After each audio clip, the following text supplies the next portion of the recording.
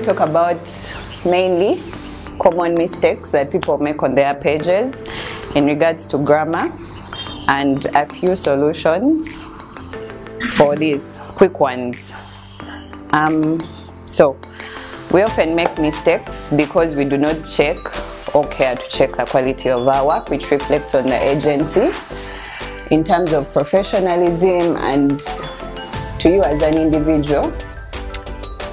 When you make such mistakes, it kind of makes you look like you're incompetent or you're not so intelligent to the employer or to other people, which is, it may not be the case, because some of these things are, you know, small mistakes that can be avoided. So I'm going to start with the most common mistakes, and the biggest of them all is punctuation. Wrong punctuation involves the wrong use of punctuation marks when constructing sentences, and some of these include wrong use of commas, using too many of them where they're not needed. Instead of putting it here, you put it here, which doesn't make sense and it changes meaning. Joining two sentences or two independent clauses, two main statements, without using a word or punctuation to connect them. So those words that connect and, because, of, that join two major statements. So you write like a block statement that makes no sense, joining two major things. I don't know if you can ask in case you don't understand. Then wrong word usage. I put this example because I just wanted people to read it so you understand what I'm saying. So there are you can have two words that sound the same or even spelled the same almost, with like a change of one letter, and you use them interchangeably in the wrong scenarios, like this. This is supposed to read, it was a breath of fresh air, but this is breathe. So this is a mistake because of the E, and it changes the entire statement. Then spelling mistakes, these come, I think these are obvious, but when you're doing things hurriedly, writing very fast, it's easy for you to make mistakes. I think these, in regards to our pages and whatnot, for me these are the three major mistakes that people make: spelling things wrongly, using the words interchangeably, then punctuation. I would also add using words wrongly, like maybe when you're not sure what something means, then you just add it there. But it's not as, it can feature, but I didn't think it was as major as this.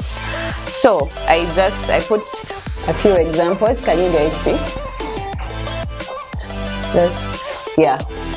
Words that are used interchangeably there. This is a problem of punctuation. I think he was trying to say I love her, comma, period. And he just said I love her, period, which sounds completely wrong, just of creepy, yes. This is supposed to be punctuated as well. Toilet for disabled, elderly, pregnant children. It just sounds like that's like one person who is then no smoking allowed. Yeah, so so yes, sorry. Yeah, so the ones with red and white are mainly words that we misspell, especially these three, then two and two, then that comma where you're trying to say you are, then you say yo, and then you are. So there are small things that change the entire, what you're trying to say, they change the meaning of whatever you're trying to say. So we're going to just go into solutions now. Quick solutions. So Grammarly is your friend. I don't know if everybody here knows about it, but it's a tool that helps you detect errors, even when you're not sure. So you can download it and, you know, get familiar with it. Reading, this is a problem for Africans, but reading does the most for anybody who's trying to build their vocabulary, anybody who's trying to get better at writing. It's a source of knowledge, obviously. So the more you read, the better. So you can start with small things like newspapers. Just read, to, improve the way you speak, the way you write. It's kind of long term, but I think it's a good solution. Microsoft Word. This is also obvious, but even when some of these things are obvious, we still make mistakes. You can just pick something, put it in Word, and it will show you where you're going wrong. And you're able to correct it. Dictionary. So I don't think people have physical dictionaries nowadays, but Google. When in doubt, just Google. Whenever you're not sure, just look something up. It helps with synonyms, antonyms, etc. Synonyms are words that mean the same thing.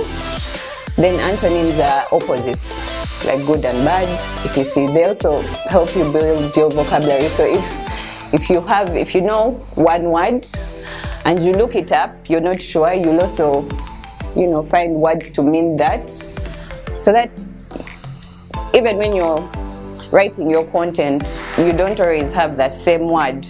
You can always use something else so that it doesn't look uniform. Then there are so many. You can also try to read your content out loud, not like for the whole bullpen, just to yourself. You can, if it doesn't make sense in your head, then it's wrong. If you read something, if you read it the way it looks, like this, I love her period. If you read it the way it is because it has no punctuation whatsoever, it will sound wrong, because it's going to distort your meaning. So when you say something to yourself loudly, there's a way, if it doesn't sound right, it's not right. I don't know if you guys have any other solutions. These are the simplest I could find. There are so many, there are really many, but these are the ones that will help you in the short run. And that is my presentation. Thank you guys. I don't know if you have questions.